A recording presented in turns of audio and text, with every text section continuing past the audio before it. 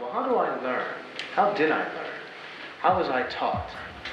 I was taught that if you wanted to play the violin, you had to do this. You wanted to learn how to play electric guitar, or drums, or synthesizers.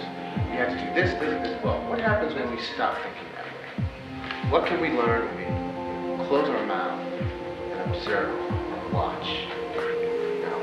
What happens then? Does everything have to be said?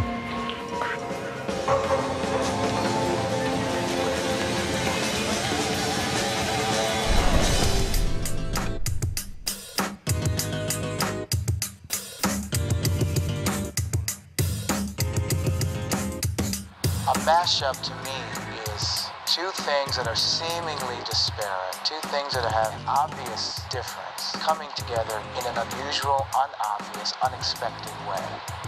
And the stage itself becomes a museum, if you will. The stage itself becomes a canvas upon which different musical ensembles are presented. I want them to be seen.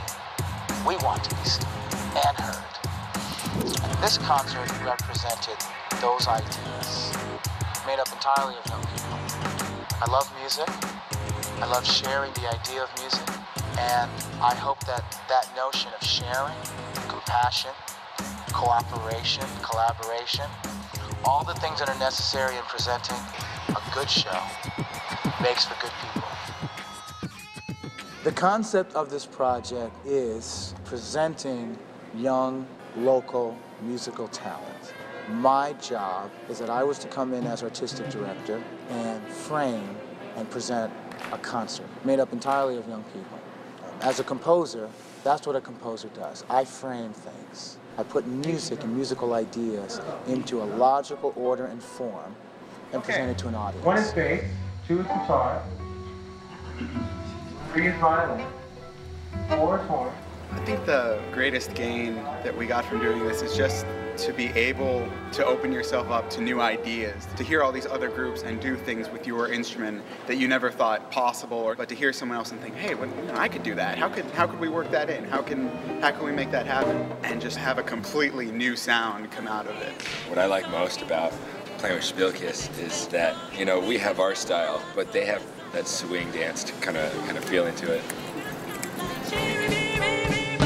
I actually don't often work with a live band, so this was kind of an eye-opening experience for me. Working with the guys back here and going to the studio and recording with them was a really, really cool experience. It taught me how to communicate with them, taught me how to be professional and keep in touch with everyone and link everything together and set up rehearsals, and it was a really, really cool experience. So I'll just go.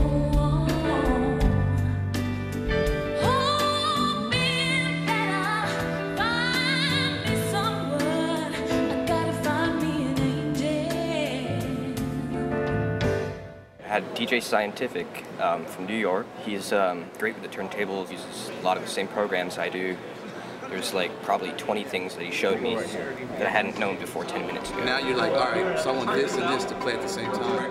So it's basically a record that reads MP3s. It's a control signal. As you see, as I scratch, you see the sound, and then I let it go. And I combine techno with bluegrass. Maybe put in some metal, some klezmer music, and it's a completely new style of its own. And now I'm able to put them into something I'm going to do later tonight.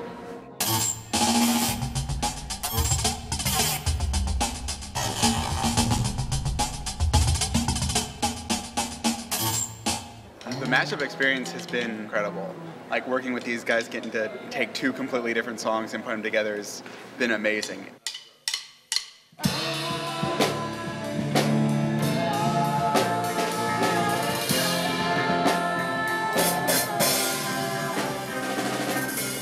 It was a little tricky because our song was really jazzy and their song was very post-melodic glam metal, but it worked out.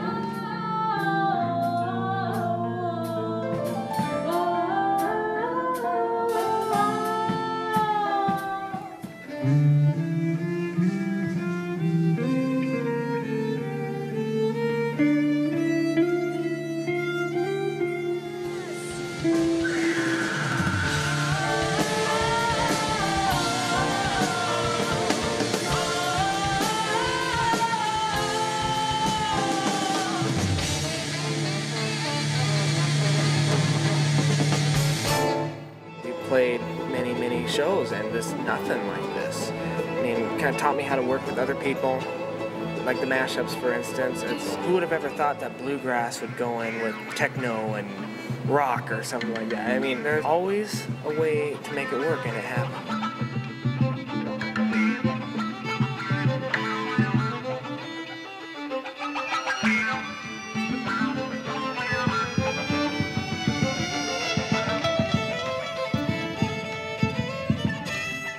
I was just blown away by what happens behind the scenes. You can sit in an audience and see a concert and walk out and you not know what took place, how it got there. You just think it just fell into place.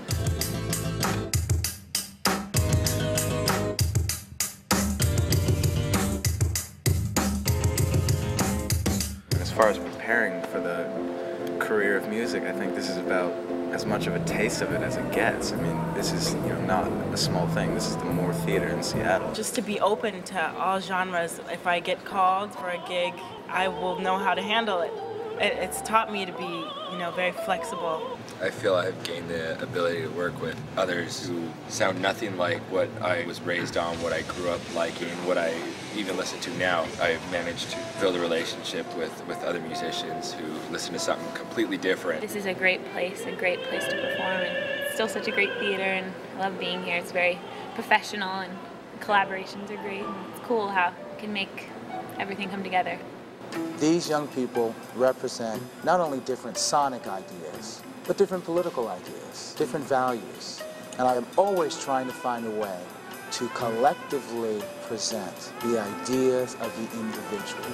And I think there's something about the lone violinist that is different than the lone ballerina.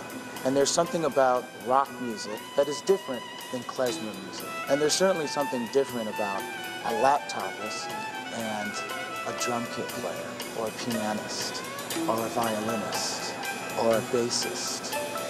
I hope that these young people realize how interconnected their lives are, that the differences are easy. But of course, the real art lies in what do we share in common, the collective idea that resonates, I think that's what More Music at the Moore and my job is.